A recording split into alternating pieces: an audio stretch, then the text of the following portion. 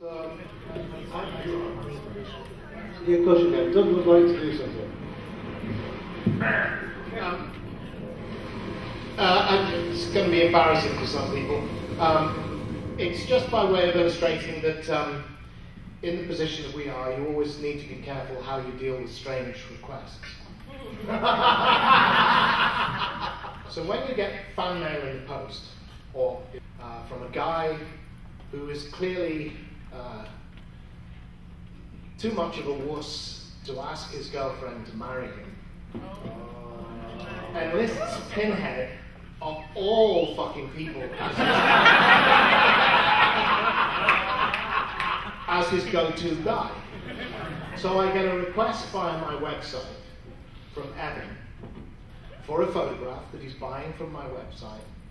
Will I write it to Julia, of all fucking names, to enlist Pinhead as your go-to guy? Julia, will you marry me? Or will you marry Evan? Not will you marry me? Kind of spoken for, which I did. So, Evan and Julia, would you stand up, please?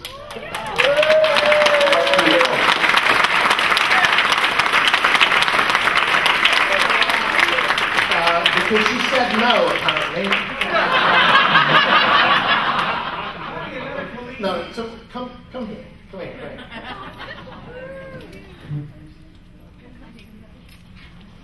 So, Evan has received the picture in the post, and Julia comes home from work. Yeah, I came home from work, and it came in the mail. He never unwrapped it. He just gave it to me and was like, "Hey, I got you this thing. Open it." And I start opening it and tearing it out. And I'm like, "Okay, whatever." And I read it, and of course, Doug has wrote this proposal to me that is awesome, and it says, "Will you be my Sino wife?" From Evan, not from Doug. Yeah, it says, "Say yes or I'll tear your soul apart." So for like the offer she can't refuse. And as I was reading it, he had the ring in the box, the Hellraiser box, and he proposed to me, and of course I said yes.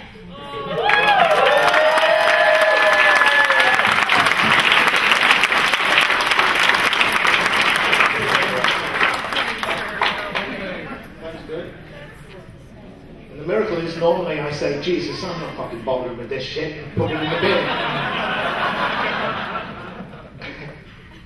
So what we're going to do, guys, is we're all going to start with Doug, and we're going to introduce ourselves and tell you what we had to do with Nightbreed and specifically the Cabal Cup. And then we're going to basically open it up and get you guys to ask questions, because I guess some of you have seen it, some people haven't. And the most interesting thing that we ever do is talk to you. But the ironic thing is that we're actually going to have this conversation, and then when this finishes, you know, we'll do photos before we leave the room, and we're going to go upstairs at 11:30 and we're going to watch the Cabal Cup. So I'll do a brief introduction up there, and you'll see the movie, and then as you see us over the rest of the weekend, you can tell us what you thought.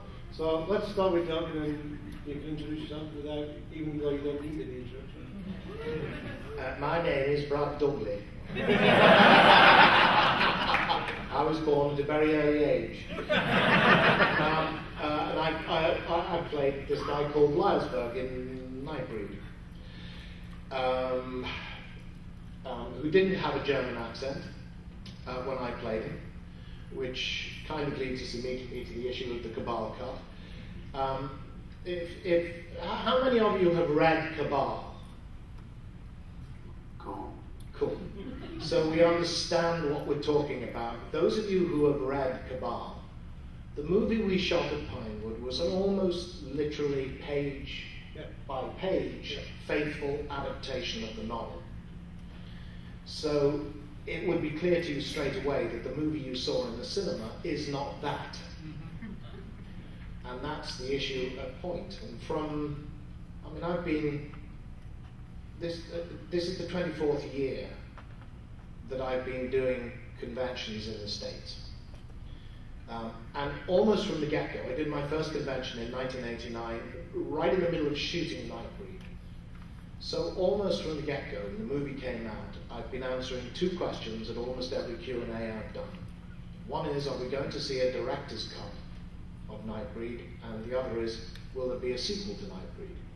And the answer to that, of course, is that in typical Clive Barker fashion, he originally intended to write 3 Cabal novels and make a Nightbreed movie in between each. So there'd be Cabal 1, Nightbreed 1, Cabal 2, Nightbreed 2, Cabal. Now, any of you who know Clive well knows that you hear that and you disregard it. He's always working on 102 projects at the same time, but the project that he'll actually do is the 103rd. I think we all know that the issue was that Fox decided that Clive was hot from Hellraiser. They were going to have a horror movie come hell or high water. And they did their level best to turn a movie that really was, I've always said, is closer to Fellini than anything in mainstream horror. And is really a dark romance, love affair between a girl and a dead guy, rather than straightforwardly a horror film. And they couldn't, we know they couldn't get the basic notion that the monsters were the good guys, etc., etc. In part of this process, I got a phone call from Los Angeles saying, we're going to revoice your character. What they were really saying, I think, was that we need to redub your lines, and we're not about to fly you from London and put you up in a hotel in Los Angeles when we can hire a voiceover artist in LA for a fraction of the cost. So Lylesberg acquired his German accent, apparently bestowed upon him by some German who's lived in Hong Kong for a long while. And I continued to answer these questions about the director's cut, and I always increasingly kind of said, the sequel is never going to happen. The director's cut, unless somebody in the bowels of Morgan Creek trips over a tin marked Nightbreed, the director's cut. Because Dickie did turn in a director's cut and then refused to screw with it, told him to fuck off and went back to England. Clive stayed to firefight. Well, Russell has changed all of that, and as near as damn it, you are now going to get Nightbreed, the movie that Clive intended you to see. I'll leave Russell to say more about that, but Lylesberg is going to get his English accent back. You can actually watch, there's something on YouTube called Dub Doug, and he's actually dubbing his accent back.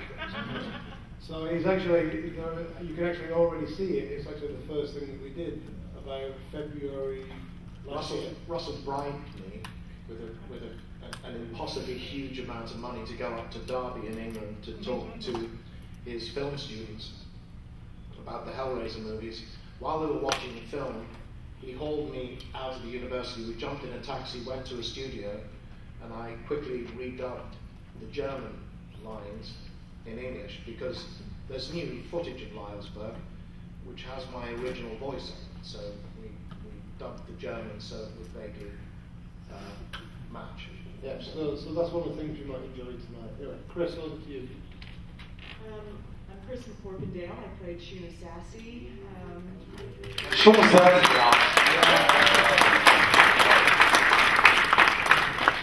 And, I saw the film once or twice, and, it didn't turn out the way I'd hoped, and I pretty much come to the end of my dance, physical theater, and acting career, and moved on to other things, and pretty much forgotten about it. And in April, a completely anonymous friend request on Facebook showed up in my inbox, and I didn't respond for a few days, and I thought, well, who is this? Is this someone from England? I've lived in England for 14 years. What's going on here? So I checked him out. He seemed okay. And it turned out that it was someone who knew Russell, and they put us in touch with each other, and long story short, I'm here. So.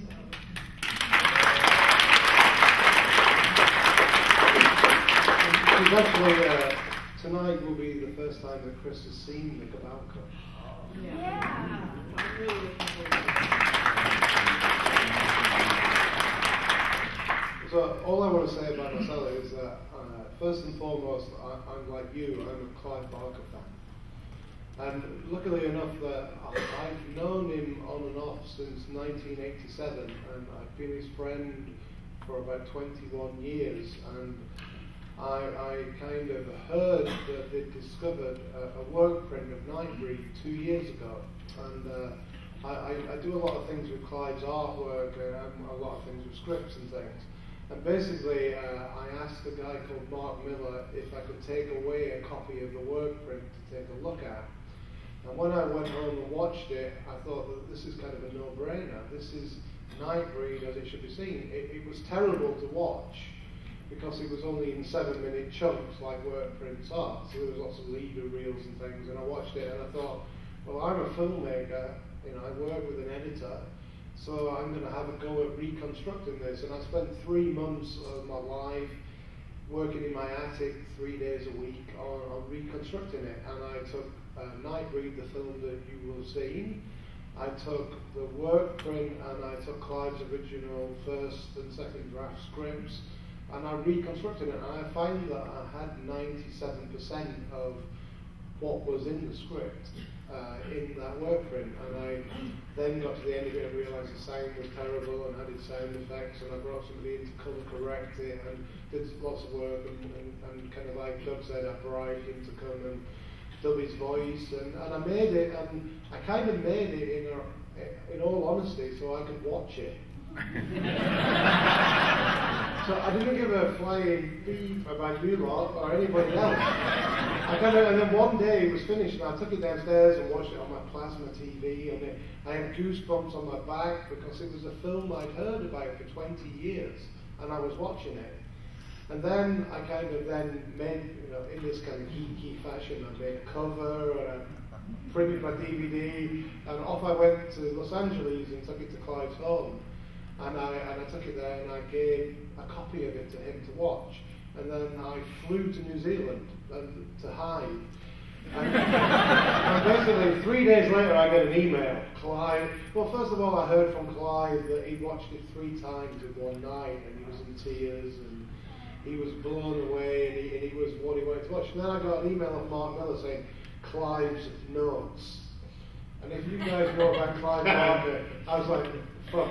And I opened this email with trepidation, and then I opened it, and he asked me to make 3 minuscule little changes, tiny ones. He asked me to move a scene, he asked me to put a piece of sound on something, and he asked me to put another piece of sound on the end. And when I did that, about a month later, Mark Miller got in touch and said, oh, there's a place called Mad Monster Party in North Carolina wants to screen Nightbreed. And he said, we've got something more special than Nightbreed, we've got a new version of it. And we asked permission from Morgan Creek, and they said that we could screen it, and we took it, and we screened it to 500 people. And within 3 days, there were 7,000 people asking to watch the film. And then Occupy Midian started, and I got a screening request almost every single day for a year. Of people that wanted to watch it. Some people wanted to watch it in their living room, which was kind of silly, and people wanted to watch it at events like this. And we began a journey, and we started off. The film that you'll watch tonight is version 7 of the Cabal Code, and it won't really be finished until Scream Shout Factory release it next year, where we do the final sound mix and more image restoration, etc. And I'll let Michael, when we get to the end, talk a little bit about that. But so my journey with this is to actually take the film and go into a room full of people that never wanted to watch this movie and watch it. And it's the most rewarding thing are your comments afterwards and your questions. So I really look forward to that. So I'll pass you on to Craig, and we can talk about it a little more, from what you want in a second. Hey, how you doing? I'm Craig. I play Boone.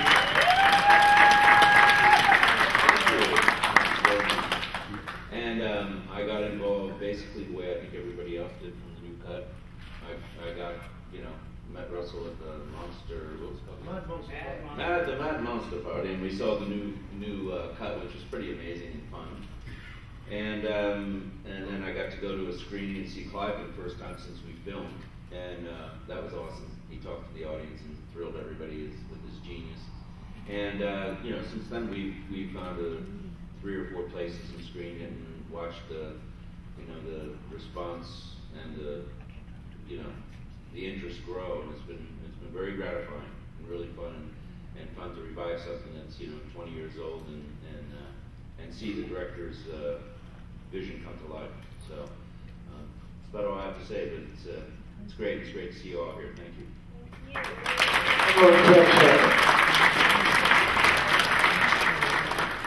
Hello, my name is Nick Vince. I played Kinski in Nightbreed. Thank you.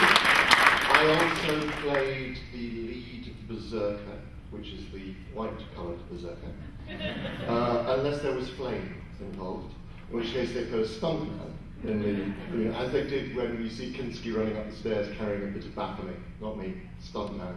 There were explosions involved. So I played Kinski in the movies. I then later went on to write for the Nightbreed comic. Yeah, thank you. That was so much fun. It was really great. I went, I just realised some things I wrote. Usual question, there aren't any children in the audience, are there? Oh, good. We did penises last night. We did penises. Yeah. So no penises, necrophilia. That's good. That's okay. It involves penises, but only different form. Tonight is necrophilia night. Tonight is necrophilia night. Yeah. So it was really nice doing that. I had my own. I'd written for the Hellraiser comic as well, and I'd written my own series of Marvel UK Warheads. I've written some other stuff as well. And funny enough, I've done a lot of modelling for comic artists, not like a guy called John Bolton. John Bolton.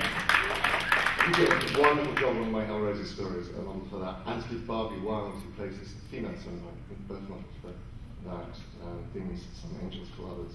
I also modelled for a guy called Dave McKean. We had cages. I know. I just wanted to talk about it. Yeah, absolutely. But just to put in context. So when I got given the Nightbreed comic, so I phoned up Clive and I said, so what do you want me to do?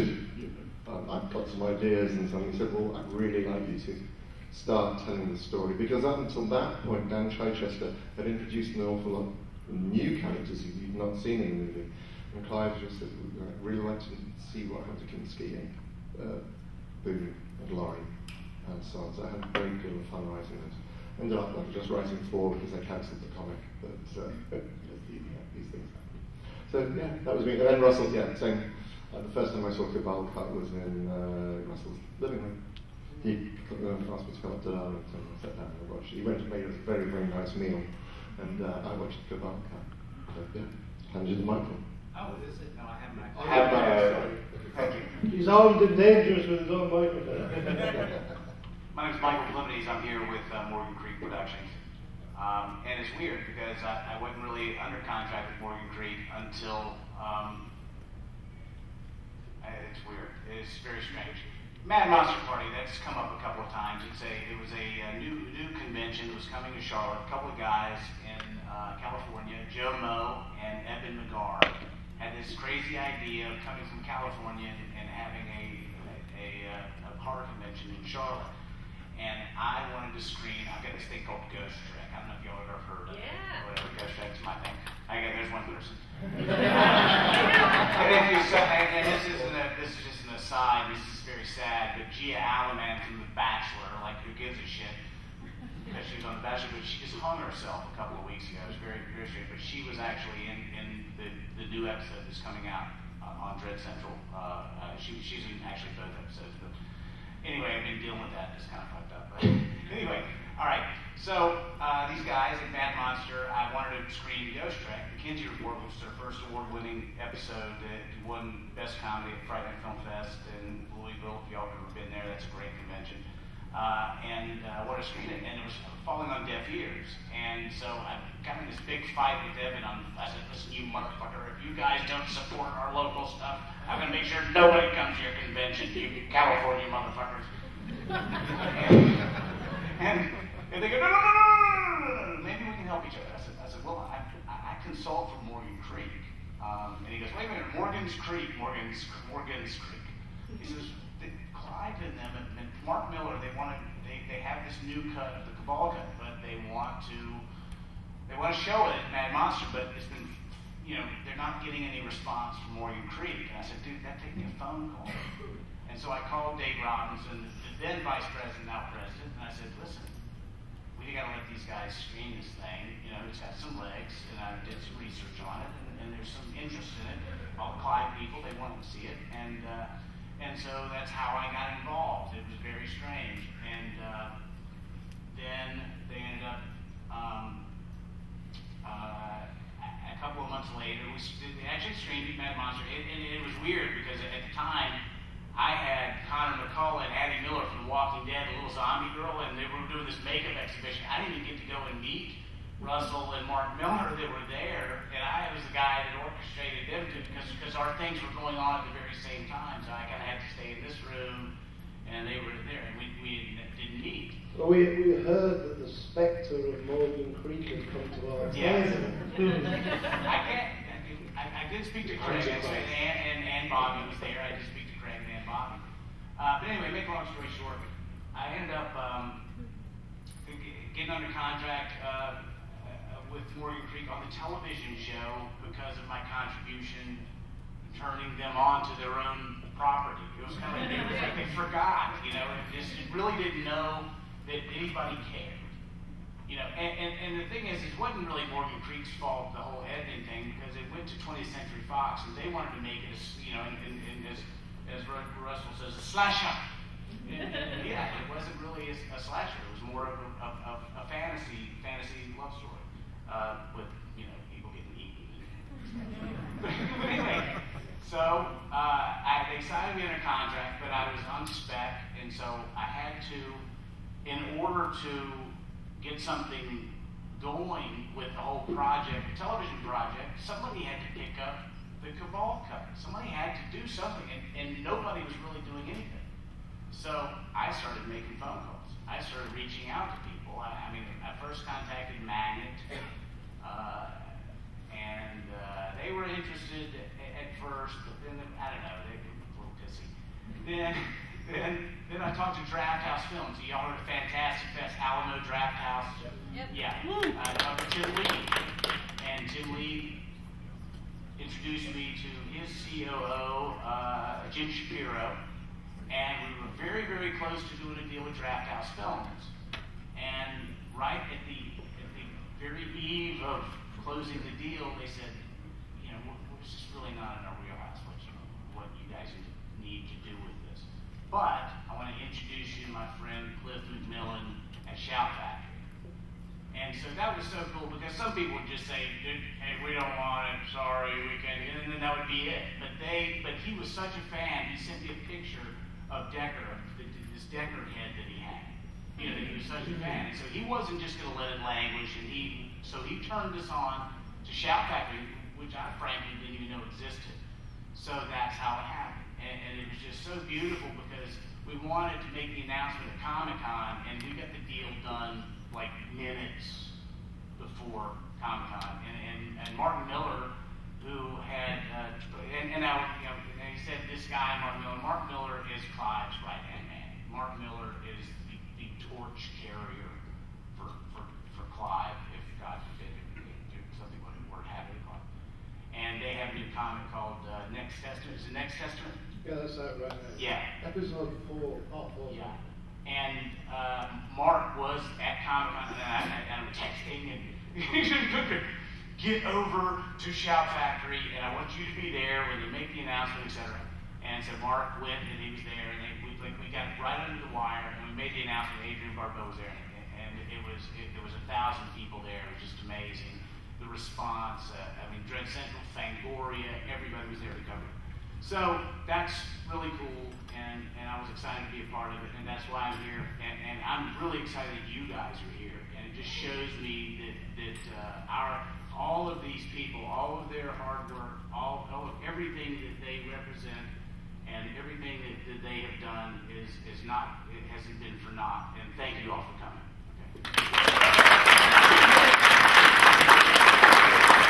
One of the things, when you talk about the comic, We're re-releasing the original 25 comics on Boom. Cool. So, I mean, the real reason that we're all here is for you guys. So, anybody want to ask anybody anything about Nightbreed or the Cabal Cup? We'll stick away from modelling and things like that, but it might happen to talk. We'll talk about necrophilia, as Doug said, but, Nightbreed, anybody want to ask anything of any of us? I'm never playing Pinhead, okay? Pinhead's not here, there's no centre back. So this lady would like to ask a question. I actually have this question for you, Craig. I'm a big special effects person, and of course, one of the stars of this film, one of the things that saved it from being completely, lost to the original edition, was you guys' incredible makeup. Yours was particularly realistic, and that was early on in the days of latex, or at least not as advanced as we are now. What was it like for you sitting through that? It was actually the most difficult thing I've ever done in any film. It was for all of us. I mean, all of us. We would get there 3 in the morning, and there were a lot of makeup. How many would you guys say?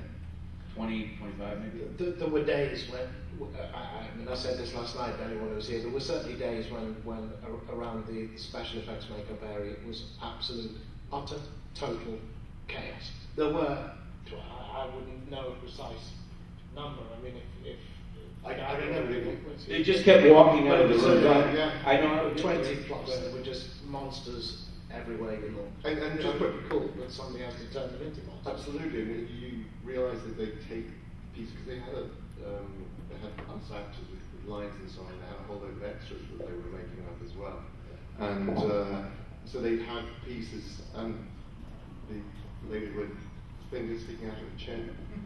You'd see that appearing.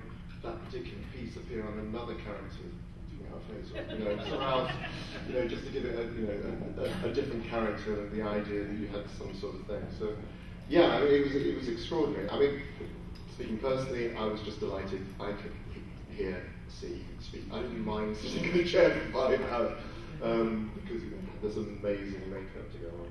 But if you turned up there for the day as a visitor, as a friend of Clive's, you normally became a new member of the Nightbreed. Yeah. And Christine, what about your makeup? How long did that take?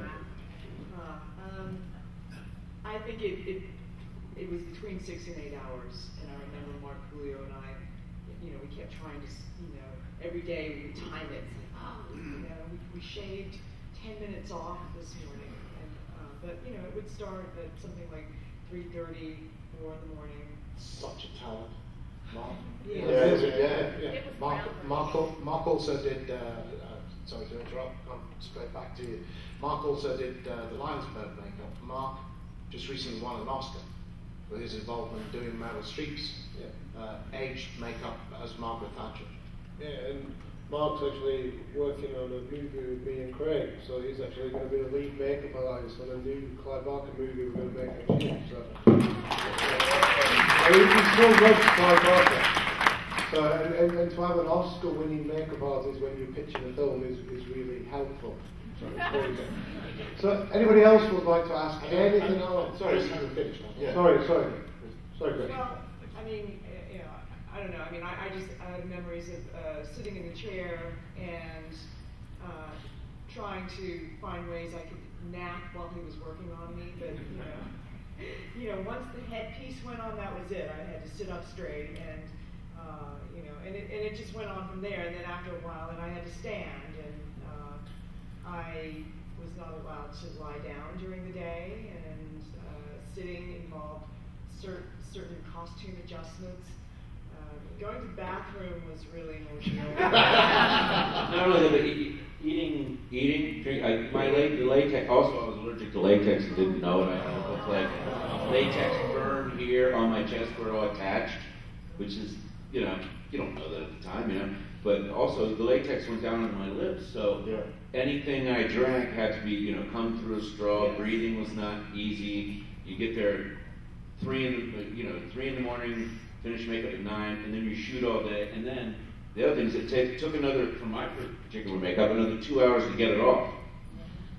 So all of us were, under, I think, a lot of stress with that. But in between all that, we had these amazing sets and amazing people running around in amazing costumes. I just have to say as well, as a fan, I couldn't take my eyes off Sun Chassis on set. It is the most extraordinary and wonderful makeup design and application job. So it's an astonishing.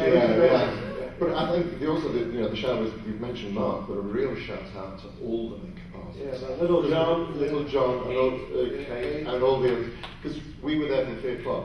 They would have been there an hour earlier. Oh, and Chris Cunningham did makeup.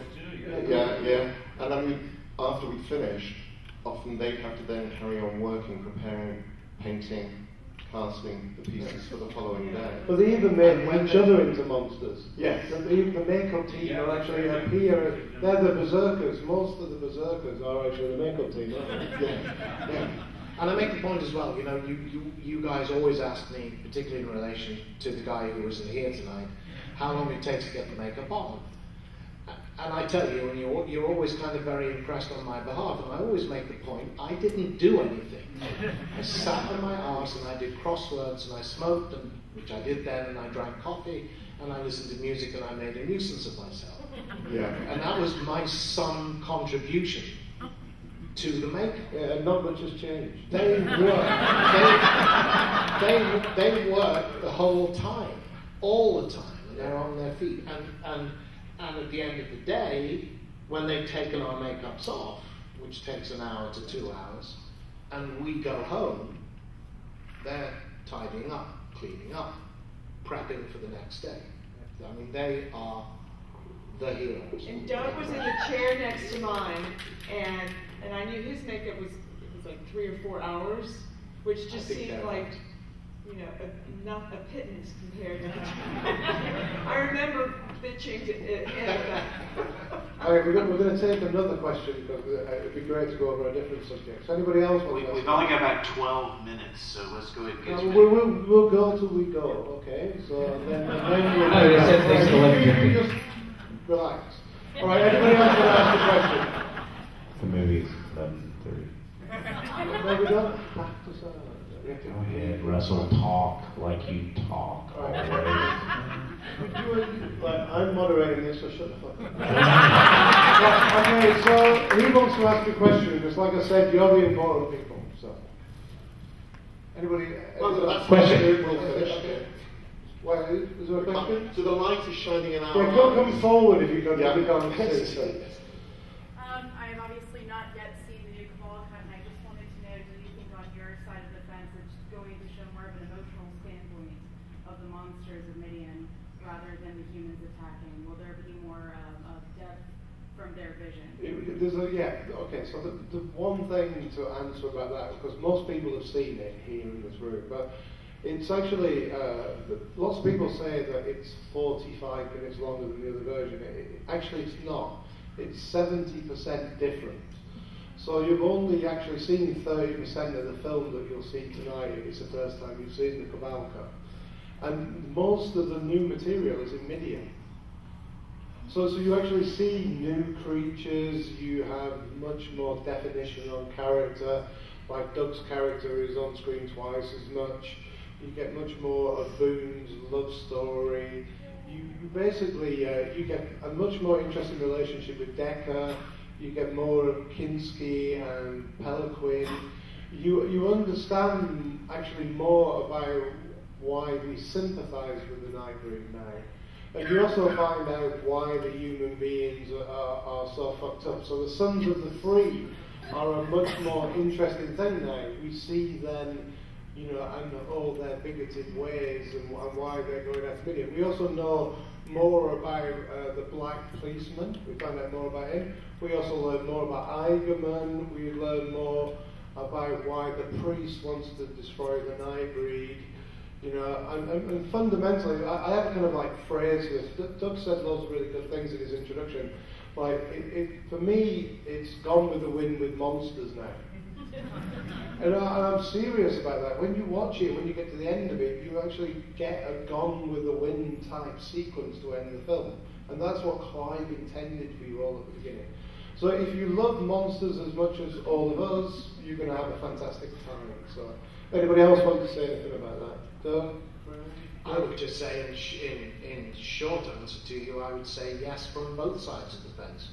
I think you're going to get more emotional involvement with the breed and with the humans. Yeah, and that's why it's called the Cabal cut and it's not called Nightbreed. That's the answer to that question. Anybody else would like to add anything at all you'd like to know about Nightbreed? Okay, great. Yeah. Hi. So I'm going into this movie completely blind. I have no idea what this movie is about. You've never seen Nightbreed? No, I've never seen you. any Wow. of that. You are lucky. Yeah. Any Clive Barker movie or anything, is there anything I should know? No, have you ever read nothing? You've read nothing that he's ever done? Zero. Okay, so you should just go into it and see the beautiful thing about this film now is that it has a wonderful story. And the book, as everybody on this table will attest to, is a fantastic thing.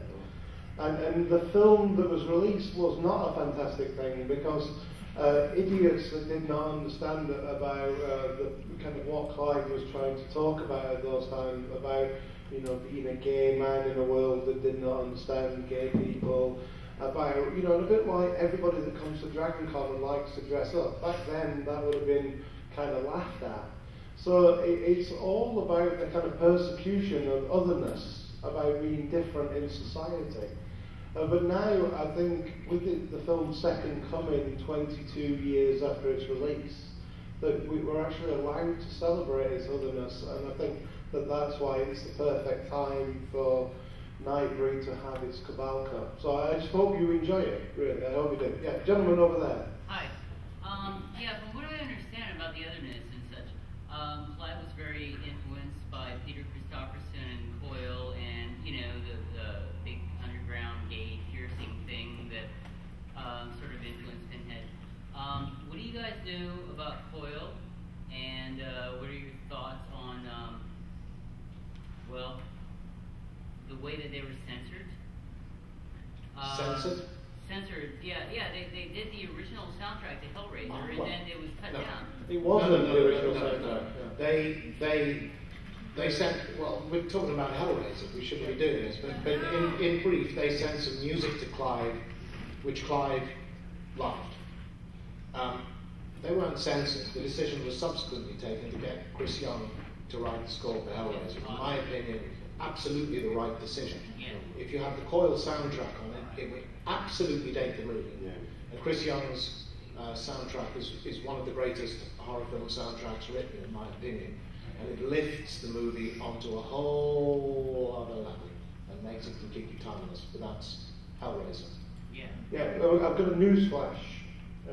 The guy's just been and said that they're not going to start the film till 11:45. So we'll take questions till 11:30 and then we can do pictures for 15 minutes and then go up.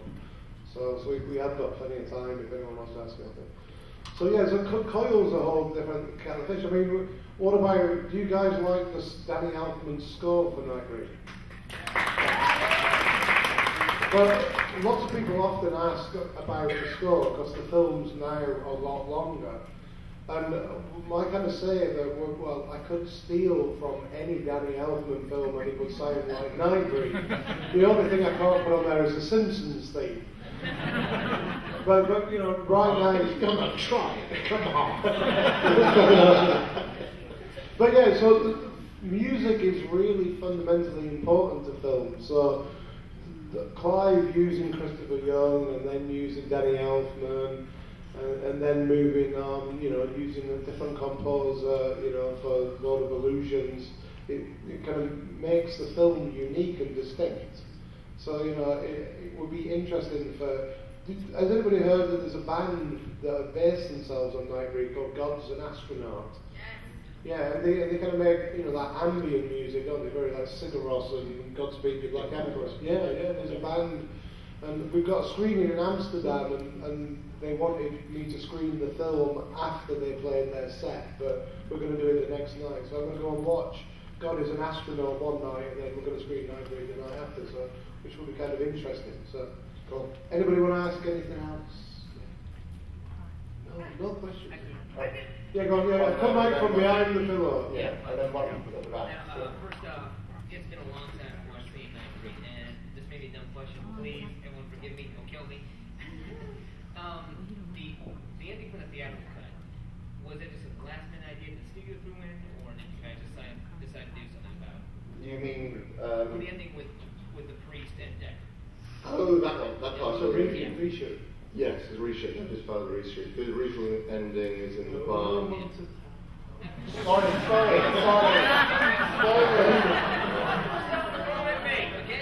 No. So there was an awful lot of reshoots, and what's going to happen is, without giving too much away, as long as you've read Cabal, you'll kind of know that different characters die, and different characters live. Now, people come to me at the end of the screening and say, so-and-so character died, how could you kill them? And I say, well, they die in the book.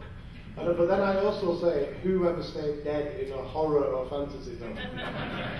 So if Michael managed to get the millions of dollars to make something new, I'm sure that lots of characters would be in there regardless of their situation at the end of the Cabal Club. So I mean that's the kind of the weird thing is if you watch Nightbreed and then you watch this, lots of the discrepancy between footage is because we don't really, other than one scene, actually use the reshoots. The reshoots really aren't in this film.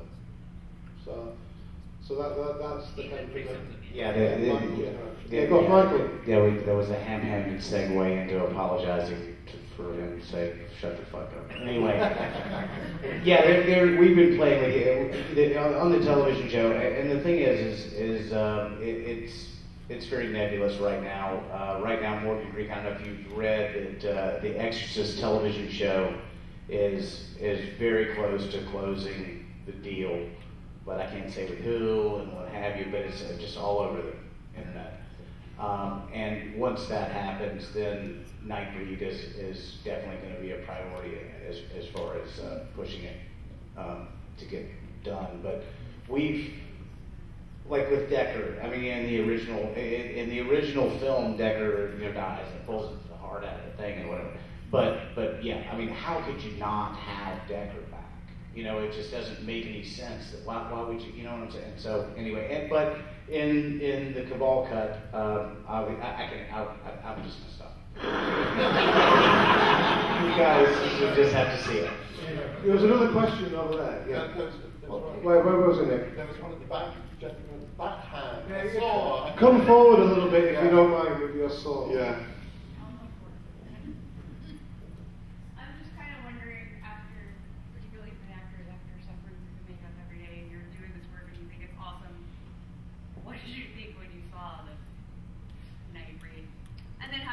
It's a shame Simon's not here. I was going to say, it's exactly what I was thinking. Because Simon tells a wonderful story about walking out of the premiere. So Simon Bamford, who's in Hellraiser and who's in Nightbreed, he went to the premiere.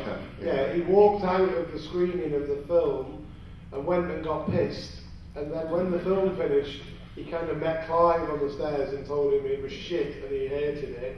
In front of the studio execs. Reporters. Yeah. And then he kind of like, Simon and Clive didn't talk to each other for a few years. Yeah. So I saw the film in the theater. I mean, and I didn't know what I was looking. I mean, I thought I was going to see another Hellraiser. I mean, I was 20. I was 23. Yeah. I was 23 at the time. So from the point of view of you actors, what did you all feel when you watched it then? It was a wonderful evening. It was great. It was my first West End and only West End premiere in the West End of London, and we had this wonderful party beforehand. There was lots of drinks, And Simon said there were cocktail glasses with little lychee made to look like eyeballs sitting in the bottom of your cocktail drink. My family were there, my friends were there, and so on. And what Clive had said to me beforehand was that he wanted, this movie was about being different, being strange, therefore he wanted me to get hold of as many of my friends as possible and invite them to the movie. And anybody I knew in the fetish scene, or, because I can tell the story. About making of the movie, it's nothing to do with modelling. It was honestly, did you ever come with us to Mad and JoJo's? Right. So I did. Doug, you never came to Mad and JoJo's, did you? Take a look at him. No. So anyway, I know whereof you speak. You haven't asked Chris if she came? I don't think. No. I wasn't there, but I have been in that. Yeah. The great thing about Mad and JoJo's was that, and Clive was asking me to bring some of my friends, was that it's a transvestite bar. So the great gag was I took all the straight men that I knew to the transvestite bar and just tried to work out how long it was going to take me to work out where they were, what was going on. And there was one girl, Sugar, all of them fancied him and flirted with him. It was great. So meanwhile, back at the movie. Those were the people. We always come back to your extraterrestrial. Sorry, I was just about to say. So back at the movie, there were a lot of people there, and Clive had this real thing about him wanting it to be for people who were not the. Who were slightly outside society. I can't remember the phrase he used at the time. Fucked up. Yeah. Yes. Decadent. Decadent. Yeah. Deviant. Decadent. Yeah. Fun people to know, in other words. Freaks. Yeah. Sorry, you're just saying this looking at this audience. What's wrong with the audience? Nothing's wrong with the audience. That's what I'm saying. What did you think about when you were talking about they dubbed your voice? I had a phone call as well. They told me that they were going to. I had a phone call. You sounded like that. I had no idea what they were doing, but hey, I was watching myself up on this huge, great big screen. It wasn't the West End, and it wasn't as. We actually screened it a second time. Which is what I was going to say. Yeah. The great thing was last year we went back to the Empire of Leicester Square, which is the cinema on the other side of the Leicester Square, and saw it again last year. It was 1,400 people. It was absolutely amazing. It was the Cabal Club. That was a different experience. Simon and I was different. Simon was blubbering away. At the end, he was so moved. He was so pleased with it, and was so moved by it.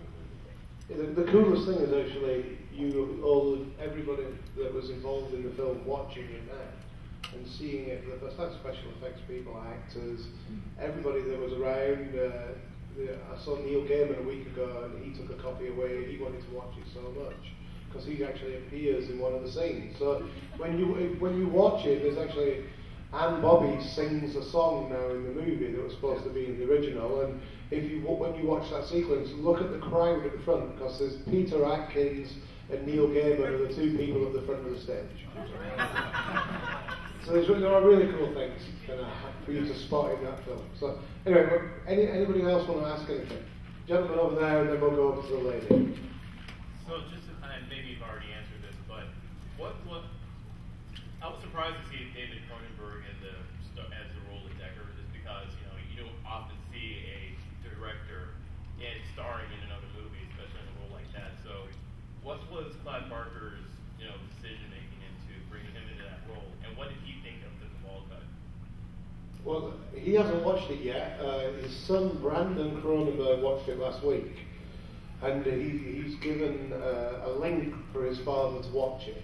So I'm waiting to hear from his dad. But if anybody's ever watched David Cronenberg talk on a documentary, he's one cold individual. So maybe that's something to do with Clive's casting. Doug and Nick or Craig, do you remember anything about his I casting? remember meeting him on set. I didn't have any scenes with him. I was just in awe to meet the guy. Yeah. Clive had been a huge fan of Cronenberg's work from the get-go.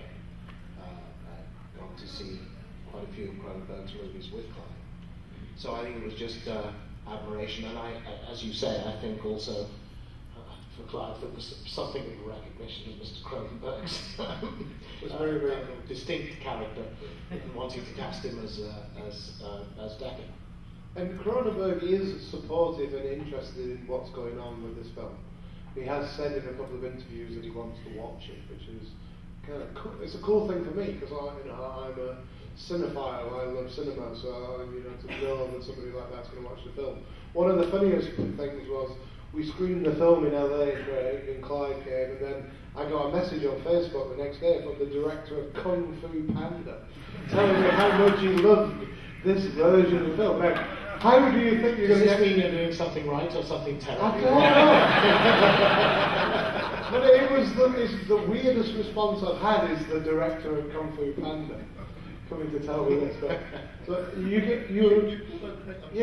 acted with Cronenberg, yeah. Actually had scenes with Cronenberg. I again just met him in full makeup. He would have no idea what I looked like. No. But Craig, you did scenes. Yeah, what was he like, Craig? Yeah, What was it? I actually ate lunch with him many times. I don't know why, to tell you the truth, after the first time. I was sort of on I was 29, I was kind of on, spiritually searching for, the answers and God and, what's kind of important. And the first time, I had lunch with me, can you hear me? So the first time I had lunch with the guy in this discussion, he was like, God.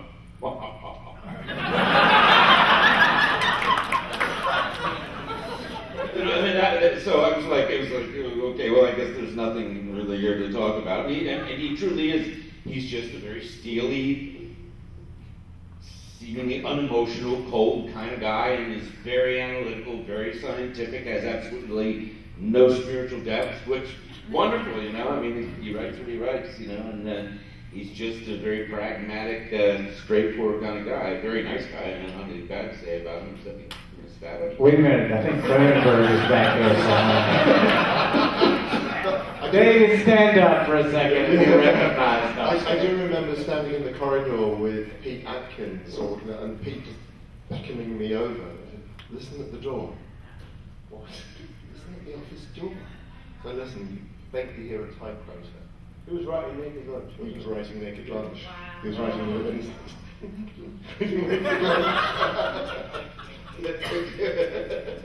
So anyway, lady over there had a question. Well, it was the lady with the glasses, wasn't it? Or was it somebody further? Oh, yeah. Come forward if you've got a question. We can't see you and we can barely hear you back. Hi. Okay, so my question is, what were your funniest and or favorite moments being on set? I have a good one. Okay. I have a really good one. So in the first version, this scene was cut out. It was the supposed love scene between Pelican and Shun Sassy, and no one told me beforehand that it involved snakes. There's also another scene where I'm walking through a curtain with Pelican, and I think it's when we first see Boone coming into Midian and coming down the way, and I think it's where I say I dreamt him. So they just, we block the scene, and as we're blocking it again, no one, this is before the love scene, no one mentioned anything about snakes. Are you comfortable with snakes? So we're blocking the scene, and then I'm walking through, and it's like, oh, those are snakes. And it was a curtain of snakes. And then during the so-called love scene, which basically involved me standing on this very hard bed and writhing around, dancing over Pelican, the snakes were also writhing around my feet, and in between every take or cut, we had to all chip in and chase down those snakes before they slithered down the drain. You know, and it's like after a few minutes, it's like, well, okay, they're warm and dry, and they're actually very beautiful and not slimy or cold, and so it became the new normal. But you know, I ended up working with snakes for several hours. There is one thing I've never heard us mention about, and it kind of went wrong towards the end of film, and it was getting really, really tough, and the producer, Gabrielle, thank you, Martinelli, decided that she was going to cheer Clive up, and she arranged this gag, and it was when we were in the barn scene, for those of you who know it, and suddenly you just heard, I was walking in my lab late one night, my eyes beheld an eerie sight, and we all just started dancing to Monster Mash. Which is, I should probably look great, but Clive, I know, just was not happy. He was just, too tired, he was just so stressed by that stage. He really was so stressed. But it was Monster Mash. It's a graveyard smash. Have you got any funny stories besides Cronenberg? Not really. You haven't got it. Nobody got it. I always blank. I begin to worry that I must be a particularly humorous soul when I'm making a movie, because you guys are always asking me about memories of funny moments, and I kind of blank on those. What I remember most as being entirely awestruck, to reinstate the word awe a little from its American cousin of awesome, being completely awestruck by the sets, in particular Baphomet. And now I'm a few cuts of the Cabal cut behind, so I don't know how much more footage of Baphomet you have. No, the Cabal cut I saw, there was precious little of it. Yeah, sure. There is more stuff now that's come from various special effects people, but we haven't done anything with it at this stage because we're waiting to do the final digital restoration for that sequence. Because it was just extraordinary to look at, and incredibly beautiful, and again, like nothing you were seeing in mainstream horror movies at the time, and also the main set with the walkways, which was just vast and very, very exciting. And it kind of links to, I mean, I didn't talk about my response to seeing the movie for the first time. It was disappointment and utter frustration, because I knew the movie that was there, and this was, it didn't make sense, and the tribes of Simone embrace you. Jawohl! You can go off, my dear. I spent hours because I couldn't lie down or do anything else. So I explored the set, and the caves and the artwork were just incredible. And I saw hardly any of that. And there was this amazing mystery on the set. They crisscrossing the swinging bridges that were actually practical, that we walked across and ran on and acted on, and that burned and fell down. Yeah. It was you're right. I remember having to when we played the hand of the berserker, that was in Laurie's ankle, when she goes down, having to climb up this scaffold, very top, and it was a good 60 feet up. It was really tall. There were just such huge sets, amazing stuff. So one last question, and then we'll do a few photos and disappear. But yeah, the lady over there that I was pointing out before. Yeah. The monster at the back. Yeah, we'll go the lady next to the monster, and we've got it's a lady with lots of hair, but we'll go it's a over lady there with first lots to of the hair. left. I can't see. So if you want to start, and then we'll go over there. On the left under the light. Yeah, to the left under the light, yeah. She knows. Yeah. Stand up and shout. Yeah.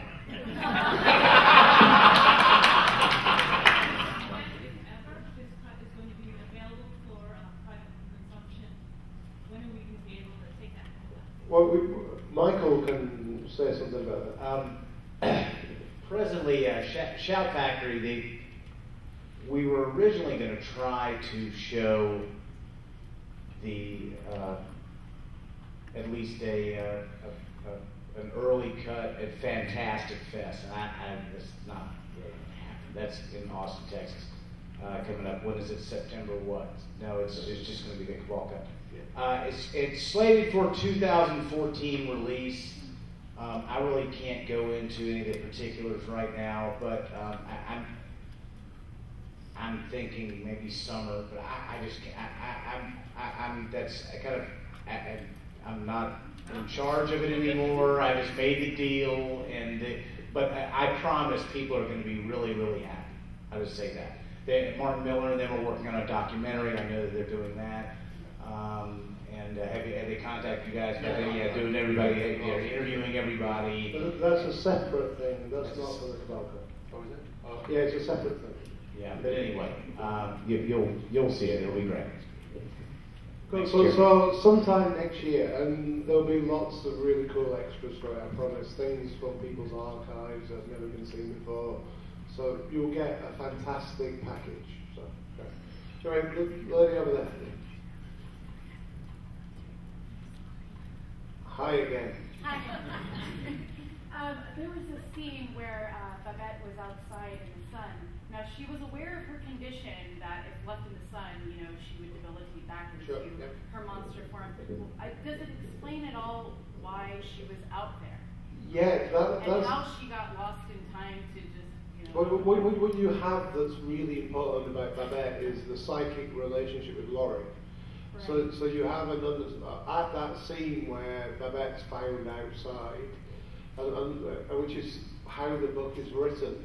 Okay, you then when she rescues her and takes her back to her mother, right, and then she has all this interaction with her. You actually get, like I said, about 50% more of Laurie and Babette, and you have much more of an understanding about all the things to do with those two characters. So there is an explanation, but you don't really find out specifically why she's outside, right? Because that wasn't in the novel, so there was no. I guess it was never explained in any of the context that motivates Laurie to meet Babette and the Nightbreed for the first time.